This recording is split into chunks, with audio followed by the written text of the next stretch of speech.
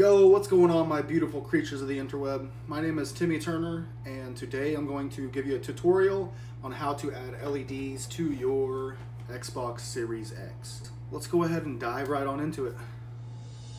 Okay, so first off, you're obviously going to need your Xbox Series X. That's pretty important. And then you're going to need a T8 by 50 millimeter Torx screwdriver, which I will link in the description. You can find it on Amazon pretty cheap.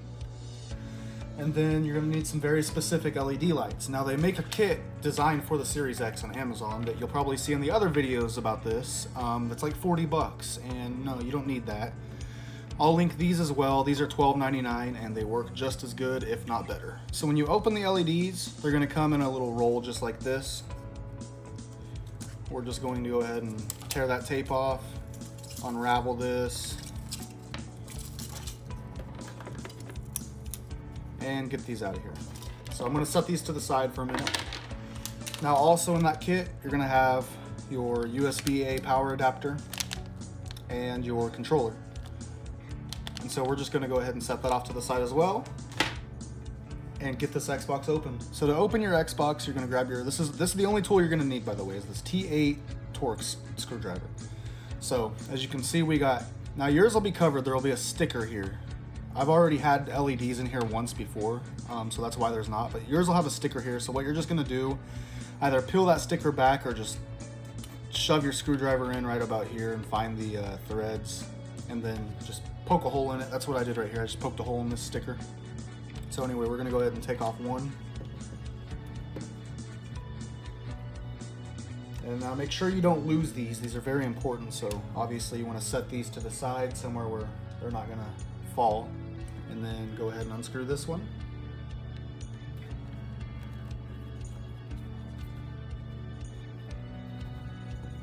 Okay, and that's it for the back. Okay, so now that we got the screws out, ideally you're gonna want a little flathead screwdriver like this. I know not everybody has these available, so just a normal size. This is a miniature one, but the bit's normal size, so you can just use a normal flathead, and I'm just gonna use this to demonstrate that. Now be very careful whenever you do this. You just want to get under here and kind of gently pry up on here until you can get your hand under here. Okay, just like so. Now just be very careful whenever you do these. You don't want to break these tabs. So you're just going to grab both sides, lift up, and that'll come right off like that. Now we're going to set that to the side. So now I'm looking at the device from the bottom up. Let me zoom out so I can show you. So here's the bottom of the device, here's the top. Now I'm going to zoom in and show you what we're going to unscrew now. Sorry for the wobbly camera. So we're going to undo this, and this guy over here. Now these two on the sides will be easy. The one in the middle might take a little more strength. You're not going to break anything, just don't press down with a lot of force, obviously. So anyways, let's go ahead and get these babies out of here.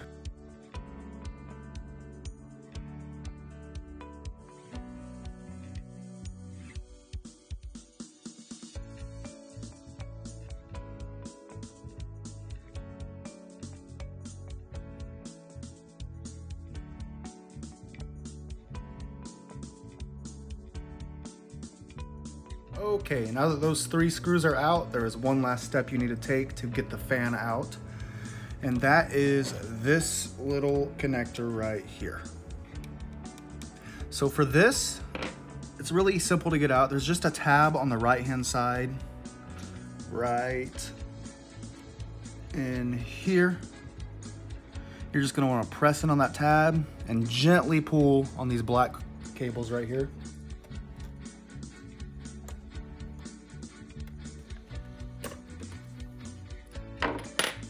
Just as simple as that. Now that that's out, you just want to grab with both fingers either side of the fan shroud like this, and it'll pull on right out of there.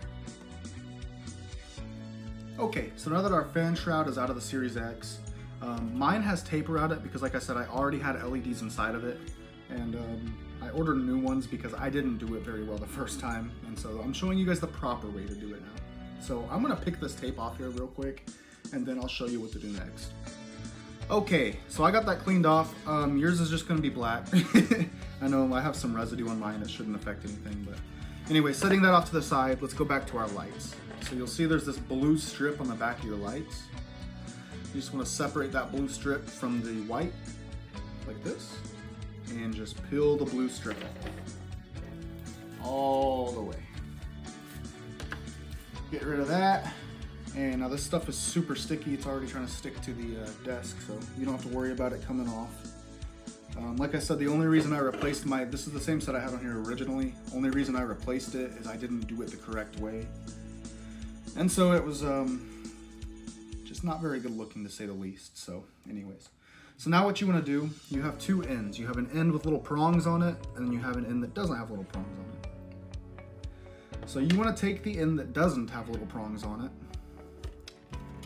find the 3 indentions, I guess you could say, on your fan shroud, and you're gonna feed it through right there, just like that. Okay, so now that it's fed through, we're just going to go ahead and take it all the way through, as far as we can.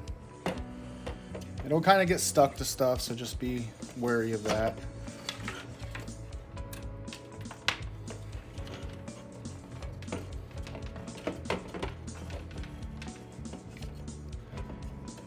All right, I know I'm not very graceful about this. So you want to leave a little bit hanging out. I'd say like maybe an inch hanging out of the back like this. And then you're just going to turn the lights, stick it to the side of your fan shroud.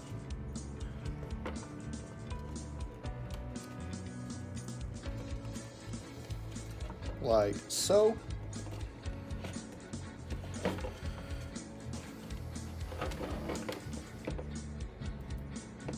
Now you want to make sure you leave about a centimeter of room between the fan blade and the lights, obviously, so that it doesn't rub and hit, because that wouldn't be good.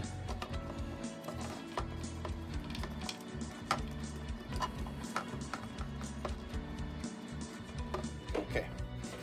Now as you'll see, I have quite a bit of room left, or quite a bit of lights left rather. So the cool thing about these lights is they're actually cuttable. So grab you a pair of scissors and cut off at the gold part right here. Go ahead and give it a nice little snip. So now I'm just gonna go ahead and stick this here, just like so. And this is what it should look like.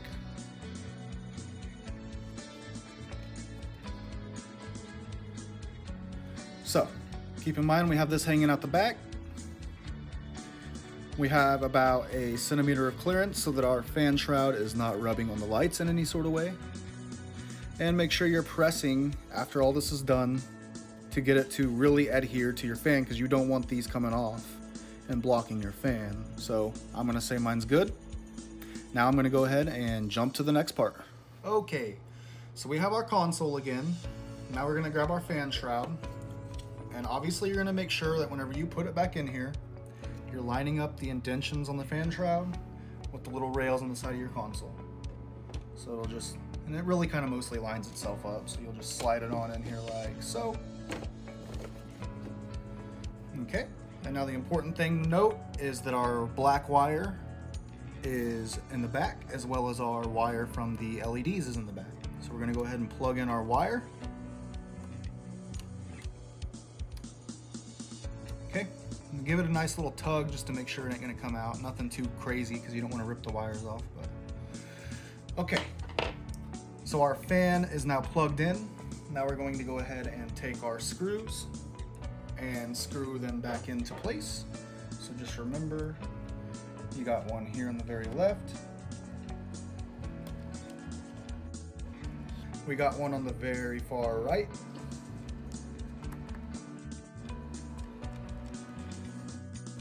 And then we have our big circular one right here in the middle.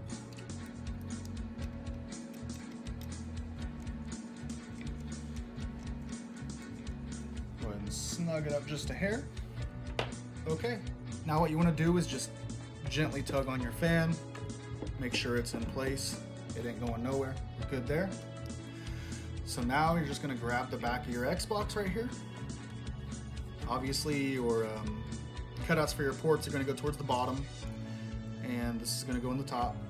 So what you're going to do, stick it in vertically like this. As you can see, I'm holding it up like this, and then I fed my wiring through that little hole, and we're going to go ahead and close it up. Leave it sitting with a little bit of a gap right here. Make sure our wire's out.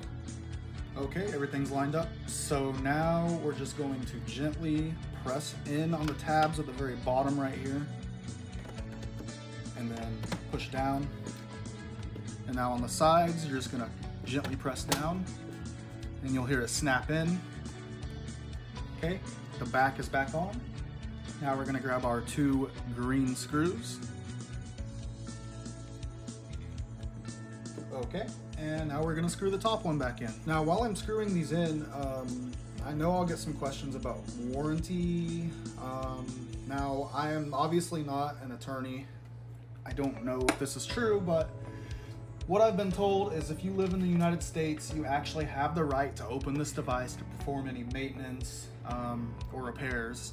And so no, this won't void warranty. If you do have a warranty claim, just simply repeat this process, get your lights out. It'll leave residue. If you take isopropyl alcohol and just rub it around the edge, it'll get rid of that residue. I was just too lazy to do that, if I'm being honest here. So anyways, on to the next part.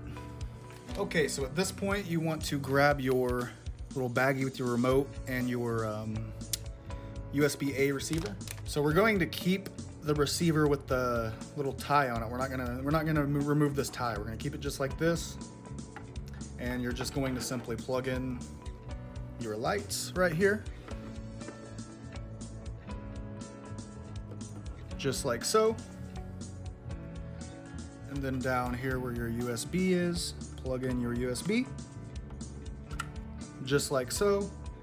Now this is optional. There is some stickiness on the back of this. You can stick it to the back like this if you want to. You don't have to. So anyways, let's go ahead and fire these babies up and see what it looks like. Alrighty guys, so this is the finished product.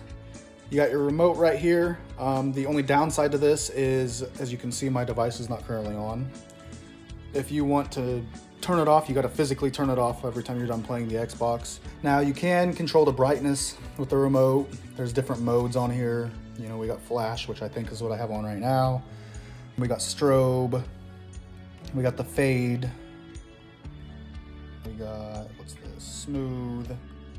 Now I think you can also, yep. So with these buttons also, not only does it control the brightness, but it also controls the intensity of the special modes. So as you can see, if I want it to go faster, I hit up, it goes faster. Slower, I'll just hit down. So anyway, or you can just set it to a single color. That's it. Super simple thing to do, super clean.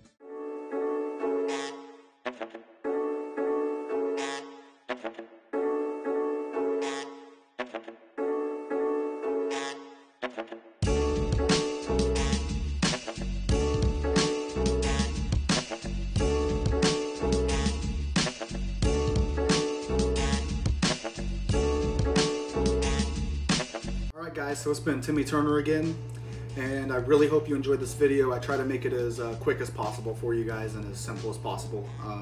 Now keep in mind, I don't do this for a living. This is my first time ever opening a console or an electronic device of any sort. So if I can do it, you guys can do it. Don't be discouraged by it. Just follow these steps precisely and you'll be okay. Anyways, if this helped you, go ahead and drop a like. Smash that subscribe button and stay tuned because I'm going to be pumping out a lot more videos. Anyways, that's it for me. I'm out. Deuces.